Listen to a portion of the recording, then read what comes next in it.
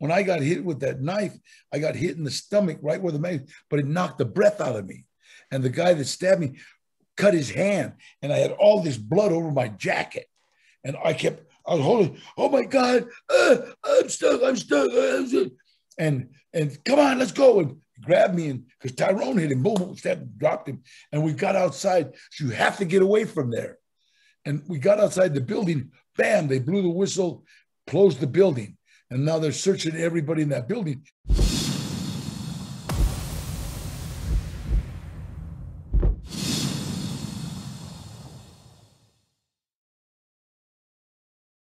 Okay, I am joined on the show today by Hollywood legend and author of this book, Trejo, My Life of Crime, Redemption, and Hollywood. Danny, welcome to the Freedom Pact podcast. Thank you. Thank you, and God bless you. And where are you at? You're in London? I'm in Wales in the UK. Oh, okay, in Wales. Wow. Have you ever been? No, I've been a few places, but I'd love to go to Wales. Oh, of course, you're welcome anytime on behalf of my country. So I read the book. I thought it was an absolutely phenomenal read. Really enjoyed it.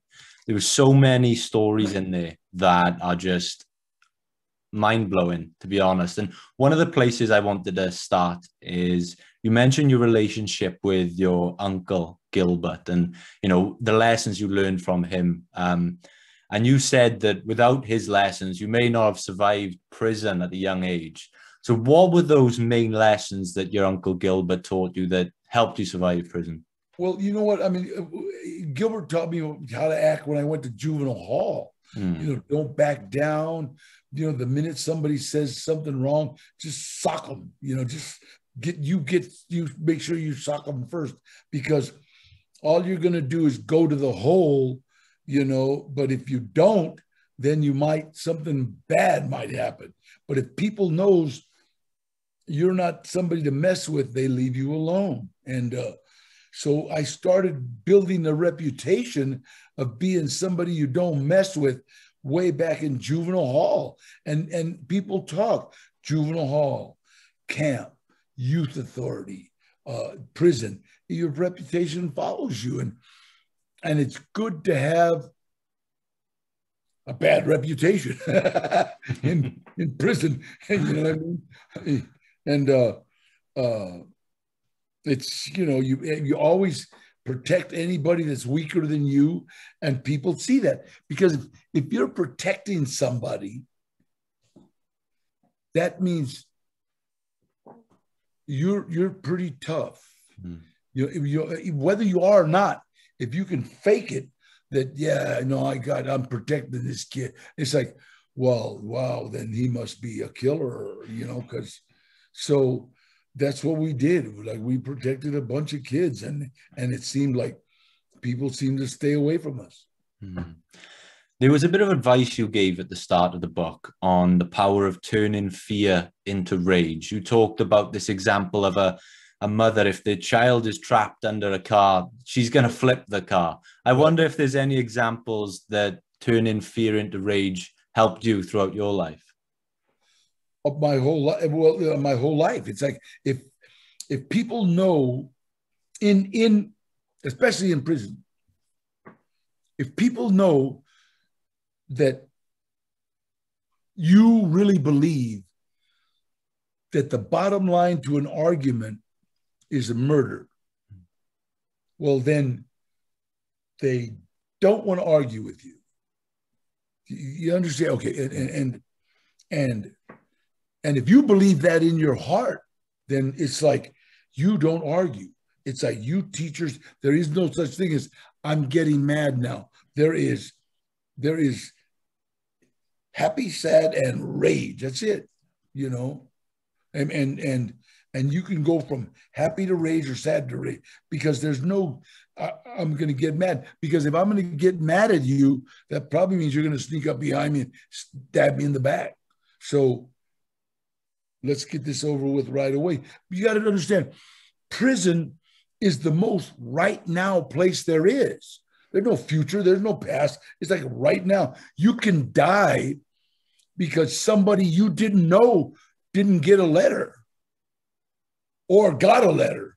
You know what I mean? I mean, he can just be running down the tier, see you and stab you. It's like that quick. So that's where the term, I got your back. You know, when you're talking to somebody, like right now, we're talking, I got your back. So I can see what's going on behind you. You can see what's going on behind me. That's prison. Wow. This was the best part of the book for me. I loved these early prison stories and how you dealt with that at such a young age. And there was one part where you mentioned, you know, you were almost under the threat of, or you thought you may be under the threat of the death penalty at one point. I can't imagine the emotions that go through someone's head at that point. How did you even begin to process that possibility when you first thought that? You know what? When I was sitting in the hole, I remembered a movie. I forget it. Angels with Dirty Faces. I forget the name of it, but it was a East Side Kids. It was about a gang in New York, and they were like these little gangsters, and they had a hero in the neighborhood. There was a tough guy. He was going to the chair, and they were all talking about, he'll spit in their eye, and he'll say, come and get me, coppers. And then Pat O'Brien has to come and tell him, nah, he went out like a little bitch. He was screaming, yelling, pissed his pants. And I remember just asking God, if I have to die, please let me go with dignity. Let me die with dignity. Don't let me, you know, and I will say your name. I've made a deal. I'll say your name every day, and I'll do whatever I can for my fellow inmate. I remember saying inmate because I thought I was never getting out of jail. And by the grace of God, there was a DA reject. The DA rejected it, went to Sacramento, and they looked at the case and threw it out because the witnesses all said, your mother did it. I saw your dad come over and hit him with a hatchet or whatever. You know, those big stories. The DA rejected it and said, let the prison take care of it. So that was Cinco de Mayo, 1968.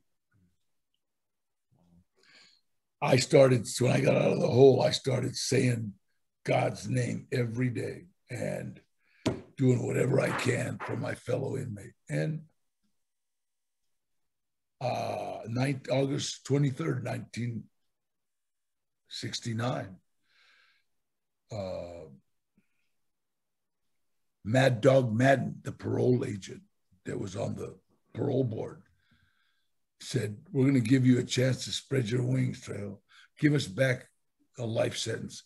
Bring us a life sentence so we don't have to deal with you anymore. In other words, we're kicking you out so you can bring back a life sentence so we don't have to play this game with you. I fooled him. I never looked back. I got out August 23rd, 1969, and I've never looked back. I've never stopped saying God's name, and I've never stopped doing whatever I can for my fellow man and inmate.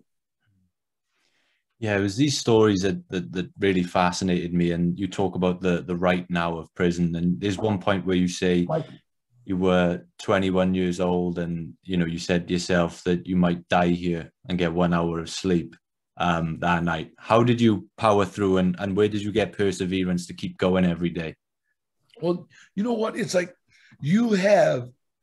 prison gives you the ability, your senses get like unbelievable. Like you can be asleep and people can be running past your cell, somebody stops, you wake up. It's just, if you're going to survive, you get in touch with the vibes of the prison. You know when something's going to go down because of the vibe. You understand what I'm saying? Yeah. And that's how you survive. I got your back. It's like you're always like watching. You're always looking. You're like a shark. You're always, you don't stand in one spot too long. You stand with your back against the wall. There's all these things that you kind of, they're instincts, and it's amazing. I'll never forget that one to where people are running back and forth in front of yourself. But the minute somebody stops, Hey, what do you want? You know, oh no, it's cool, and then they'll take off, you know, because they understand you. And that's how you survive, knowing, hey, you better stay awake. Yeah, I love how sort of open and vulnerable you are about all the topics in the book. I mean, you're very open about, you know, drug addiction, and you say at one point that heroin was my escape hatch. Yeah. What was it your escape from? Everything. I had an angry dad. I had a mom who had secrets. I had a, you know, a habit, a heroin habit. You know, once, you know, it's so funny. It's like heroin is an escape, but the only problem is that you can escape from everything else but heroin. You know, it's like I don't know how to say. How do you let go of a tiger? You know what I mean? You know, you let go, I'll eat you. You know? So, and the only way I ever kicked heroin was in jail. Yeah. Wow. Was that through just not having access to it? Yeah, exactly. Wow. Just kicking cold. Do you wonder where you could have ended up if it wasn't, you know, for jail and not being able to access it? If you had access to it all the time, do you worry that you never would have kicked it? I'd been dead. Wow. I'd been dead. That's simple. It's like, it was my uncle, my hero, my mentor. He died of an overdose of drugs, and he had, I think, $13,000 in his pocket and drugs, and he had died of an overdose. You know, so he had everything, and the only way you can beat heroin is not use it, is not get near it. And it's funny. I was talking at a school, and this one kid, little smart ass, I said, you know, I've never seen a successful drug addict. He said, well, what about Chapo? You know, Chapo was there. What about him? Well, you know, you tell him he's buried. Do you understand? They have to pump him sunlight. He will never see the sun again. I'd rather be dead. And then, you know, somebody, Pablo, yeah, okay. They blew him apart. So it's like, I don't get all the money, all the fame, all the whatever. All you end up with is a habit, a bullet, and a cell to kick it in. That's it. That's what you end up with. When you were younger, you talk about how you were sent to these camps to, instead of serving your sentence, you were set to do meaningful work. You fought fires, and those were institutions. Those were camps for juveniles. They used to have them. They don't have them anymore. They would sentence you'd go to camp and you would fight forest fires, but that was your sentence. Yeah. You understand? I thought that was the smartest thing in the world, except for the intellectual Mexicans got together and say, well, that's cruel and unused, but no, it isn't. Teaching suckers how to work. You know, I mean, literally a lot of the guys that went to those camps ended up in forestry. You know what I mean? Working in the forestry.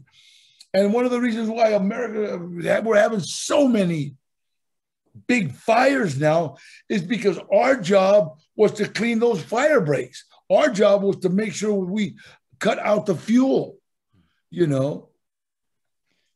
You said that it sort of gave you your first sense of self-esteem. Well, how did it do that for you? What was it? Was it the meaningful work behind it? You know what? Let me tell you, you know, we would be driving in a truck with big fire going, right? And some lady would come out, please, my backyard. And it was so cool to jump out of that truck and like, build a big fire break around her house. I loved it when she would come up with a cup of coffee and go, here, you want some coffee? And then she'd wink. Like, yeah, whoa, whiskey, you know what I mean? It had whiskey, a little shot of whiskey. So, but you know, the people loved us. It's like, wow, you're saving somebody's house. We were working on the Sacramento River once when it was overflowing, and it was raining, right? And we're at 2-3 o'clock in the morning, and we're sandbagging, putting sandbags, and these little old ladies, they come up in there with their rain gear and stuff. Here's some hot coffee, and they give you that wink, and I think, Grandma, go on. I got it. Whoa, God, that whiskey will warm you up so good. And but he was just like, you were a hero to them. They didn't know you were in prison. They didn't know you were in jail. They just knew you were trying to save their houses. And that was like, wow, I'm a hero. You know what I mean? A light going on. Hero. Well, in the world we live in today, I think that a lot of kids or young adults anyway, they're all in a rush to try and get rich and famous and achieve all this success. But would you encourage the youth to seek out meaningful work at a young age, to really learn what it is, to really learn those lessons? Yeah, that's a good point. It's so funny. It's like, because I've worked. I mean, I've thrown a shovel full of dirt at an 80-foot flame, a giant redwood tree on fire, and I'm throwing a shovel full of dirt at it. I know what spitting and a dirt comes out, and you blow your nose as little rocks, and I know what that is, and work. So when I'm on a movie set and everybody's complaining about too hot, and they're tired and I'm working hard, hey, try throwing a shovel at an 80-foot flame, And yeah, it's funny because a point I was doing a film in Miami, Florida, and it was so hot that the girls would do a scene cut and have to change a blouse because it was soaking wet. There was just so much humidity, right? And I'd do a scene, I'd take off my shirt and I wouldn't put it on till the next scene because I didn't want to get so, and I wouldn't complain. Everybody was, it's too hot. We ought to, you ought to break us. We'll do this later. And the director was looking at me and he goes, okay, Trejo, what's your beef? You know what I mean? And, like, you want to, and I pointed at some guys on a roof, working on a roof. Yeah. And they didn't have somebody bringing an umbrella, they didn't have somebody holding an umbrella over them, or letting them change shirts. The guys were like soaking wet or no shirt, and I said, I've done that. And he goes, God, I wish I had 5 more like you. And I understood because I've worked. I've worked. We did a scene in the desert, a movie in the desert, and everybody was like whining and complaining. Then there was like almost a riot on the set, and I had a blanket on the floor. I had sunscreen on. I had what do you call it? Suntan oil. I was laying down. I just had sunscreen on my face because you can't get too tanned. Yeah. So I just had, what are you doing? I said, shit, we're in the desert. Might as well get some sun. Everybody else crying and whining. Wow. So in a way, you've got these two worlds. You've got, a Hollywood actor with, comes with all this notoriety, this glamour, this glitz. You've got, prison life. They're like two opposite ends of the scale, but it's almost like that life helped you in this life. Absolutely. I think that life was a character study in the characters I was going to play. And you know what, really, I'm still pretty tied to prison. My assistant, Mario Castillo, we work for the lifers program. So we've got like 5 or 6 lifers, the guys that have gotten out of prison after doing life, like 35 years, 30 years, 29 years. And we're, finding them jobs and trying to get them situated. They have nobody. You do 35 years in prison, your family's gone. You know what I mean?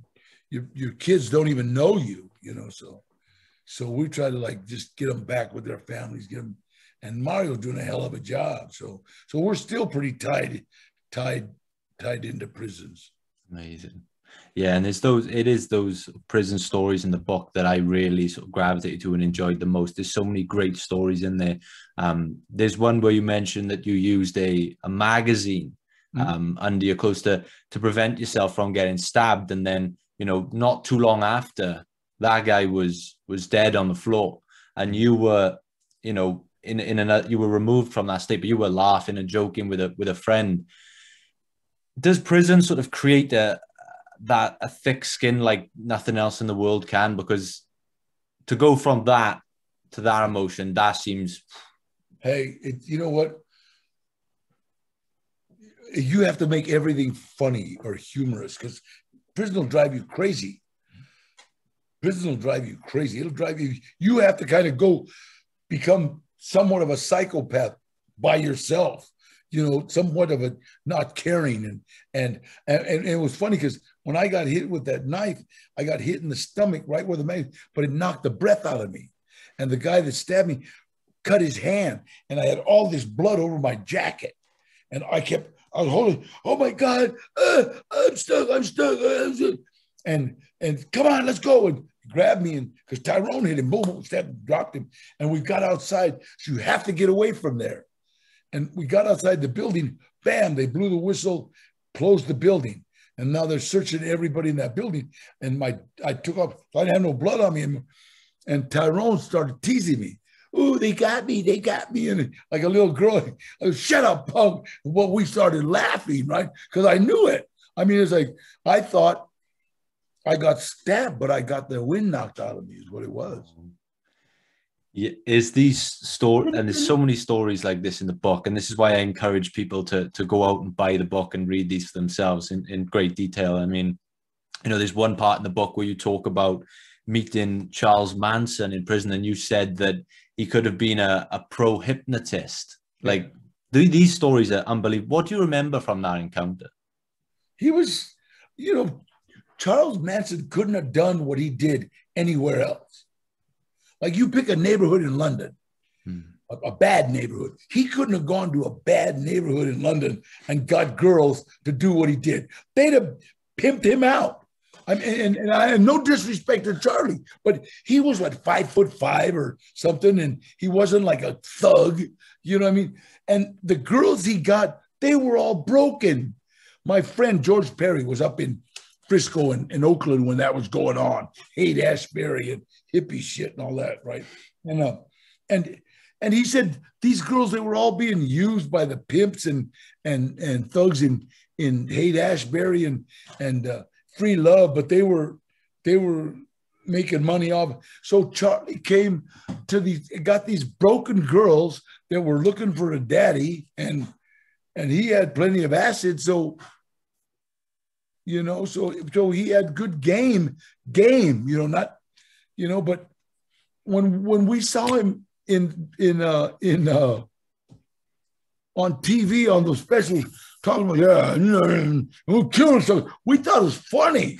We're like, are you kidding? Let's slap this little bitch, you know, and so would most of the guys that we were in jail with.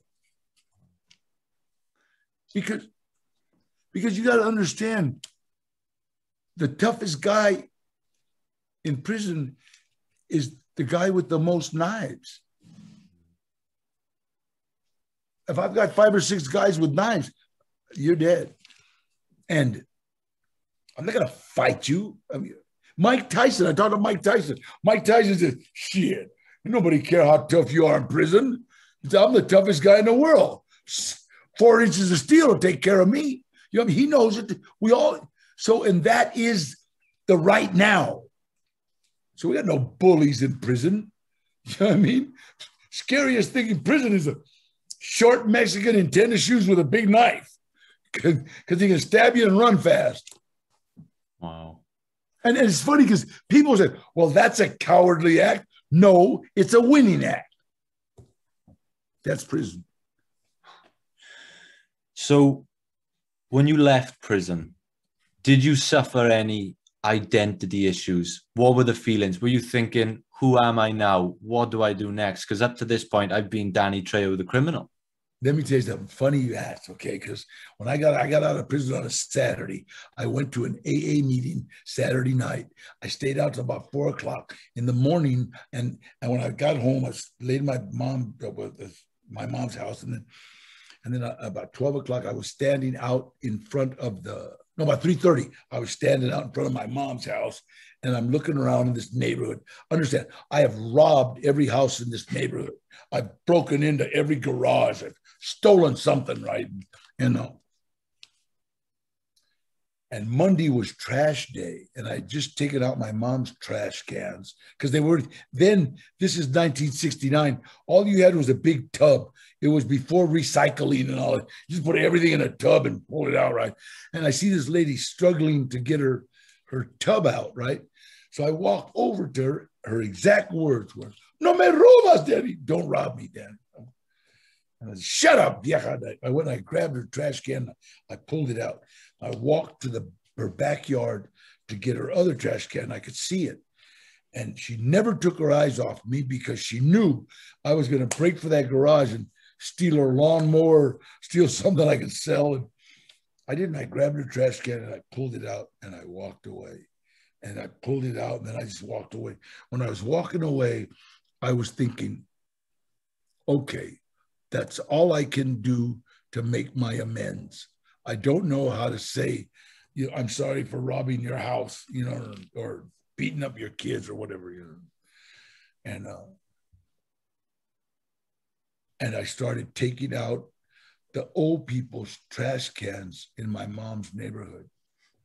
And that's all I could do. I didn't know how to be a nice guy. Before I did that, before I made that deal with God, if you were on fire, I wouldn't piss on you unless you owed me money. You know what I mean? I wasn't a nice, and I had to learn how to be this nice guy. Hi there,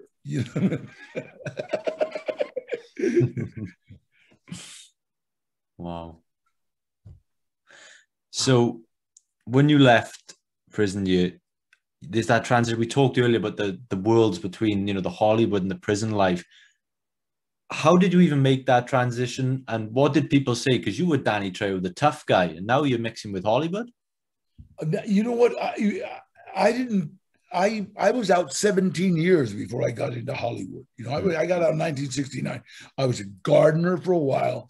I was first I worked in a wrecking yard. Then I was a gardener, and then I had a gardening business. Then I was a drug counselor. I was a drug counselor for about 16, 17 years, and then. Helping one of the guys that I was helping, I got into Hollywood. He got me in as an extra, and I walked onto a movie set of a movie called Runaway Train. I ran into Eddie Bunker, and Eddie Bunker was a guy that I knew in prison, and he asked me if I was still boxing. I said, "Nah, I'm training." Yeah, and he said, "We need somebody to train one of the actors how to box." Now, as an extra, they give you $50 cash, And did I tell you this story already? No. And they give you $50 cash, and don't tell the IRS, okay? But it was cash money. So shit. And if you worked overtime, you got like $80 for one night, So, and Eddie said, "Danny, are you still boxing?" I go, "No, I'm not boxing. I train." He said, "We need somebody to train one of the actors how to box." And I said, "What's it pay?" And he said, $320 a day. And I said, "How bad do you want this guy beat up?" I thought he wanted me to beat somebody. I wasn't making $320 a week, And so he goes, No. The actor's really high strung, Danny. You can't hit him. He might sock you. I said, "Eddie, for $320, give him a stick. Are you crazy? I've been beat up for free." I started training an actor named Eric Roberts how to box for the movie Runaway Train.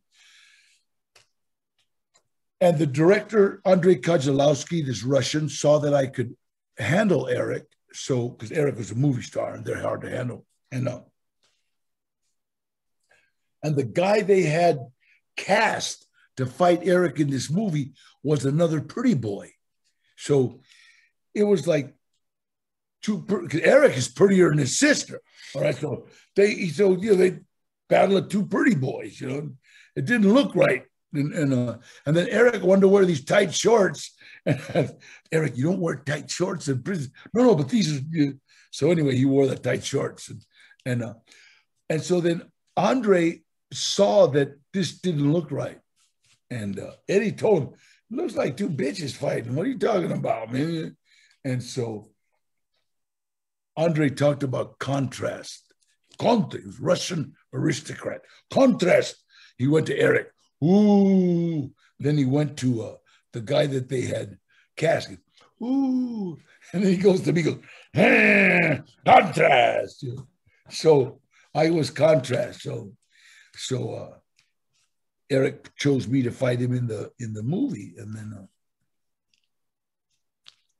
Andre says, Danny, you fight Eric in movie and you be my friend. Now, if you have a prison background, you don't like people saying, you be my friend. And because what does that mean? I got to shower with you, bitch? You. I mean, it's like, this is almost a pickup line. You know what I mean? And then he leans over and he kisses me on both cheeks and walks away, right? I looked at Eddie as, Eddie, I'm going to train that kid for $320 a day. But if I'm going to be kissing that old man, I want more money. And he goes, no, they're European. I didn't know Europeans kissed, you know. So, but when I found out what Andre Kozlowski did for me, giving me a SAG card, I'd have kissed him in the mouth, you know. I mean, and we became awesome friends. He, you know, but he didn't understand because he says I was over at his house. Me and Eddie were over at his house, and he was making us borscht, tomato soup, I think, but anyway, okay. Borscht. And he was saying, you know, I don't understand American actors. I don't understand. Fuck you, and go to their trailer. We don't stand that in Russia. And I thought, I know, you shoot a sucker in Russia. I mean, it was like, you know, but you know, we have movie stars, and movie stars do that shit. That's like, I won't be called a movie star. No, I'm an actor. I'm just an actor, man. I'm not entitled to anything but a free meal. Mm. I love that. And there's one quote about your acting career that you say in the book. You say that my film career is simply a vessel that helps me amplify a message to a wider audience. Right on, what is your message? My platform. I go to schools, I go to juvenile halls, I go to prisons, and I say, you know what? Drugs and alcohol will absolutely ruin your life. Education is the key to anything you want to do, anything. And I got to tell you this. They listen because they know I've sat in those chairs, you know. So, and I've been to some of the toughest schools in LA, in Los Angeles, in California. And teachers have tried to get the auditorium to be quiet. And they, you know, they're, and then I just walk on stage and it goes quiet. And it's like, not because of Danny Trejo, but because of the guy from Heat, Desperados, Spy Kids, Blood In, Blood Out. They want to hear what that guy has to say. So God's given me that platform. That's what acting does. I'd love to finish on one quote I've got here written down of yours. You say that everything good that has happened to me has happened as a direct result of helping somebody else. Everything. Everything. Can you give us some examples on that? I helped Mario Castillo, and he saved my son's life. My secretary, Mary Matico, saved my daughter's life. Wow. Everything good that is happening. I did a low budget movie that for a favor, and it ended up a trilogy, and I ended up meeting a producer named Ash Shaw, who saw that I like good food. I don't eat processed food. I won't eat fast food. He said, Danny, why don't you open a restaurant? And he brought me a business plan. I've got 7 restaurants right now. And if I wouldn't have done that favor or listened to my agent, Gloria Hinojosa, I wouldn't be in the restaurant business right now. I helped a lady with her daughter who wanted to be a singer. So I started a record label, and I got look at this. Wait, hold on. Danny Trejo Chicano Soul Shop. That's our first album. I'm getting ready to drop another one. I'm dropping a single with, right now, it's called If You Don't Mind. It's with Trish Toledo and Coda the Barber. And it's going to be dropped today or tomorrow, either today or tomorrow. And then I'm getting ready to drop another album with Trejo Music, Jasmine Torres, Tara New, Diana Gonzalez, and Trish Toledo, Baby Bash, who is awesome, and Frankie J. And I'm going to drop this other album, and we're like kicking ass. Amazing. Yeah. Oh. Amazing. So all these things came from helping people. Everything. Nothing. You know what? I don't know. People that get stuff just don't appreciate it unless you work for it, you know. Unless you do something for it. And that's me. I guess I've been turned into a Johnny do-gooder, and I love it. Well, all the lessons, messages we talked about today are all detailed in this book, your new book. Tell everyone where they can get it, why you wrote it. Let them know where they can find it. God bless you. Yeah, I just, you know what, you can find it. Where can you find it? Everywhere. It's available everywhere right now. All good bookstores, Amazon. Amazon. I wrote it just because I wanted people to know that, especially women, it wasn't your fault. You know, women have a built-in, it was my fault. You know what? Some of you pick broken men. I was broken. You know, the women that tried to fix me, they blame themselves. At that time, I was unfixable. Now I am. So if you want to. Well, Danny, thank you so much for writing the book. I thoroughly enjoyed it. I'm sure everyone will. And thank you so much for this interview. It's been an absolute pleasure. And I hope the rest of your day and your media duties go well. Thank you. Thank you so much. God bless you, man. God bless you too.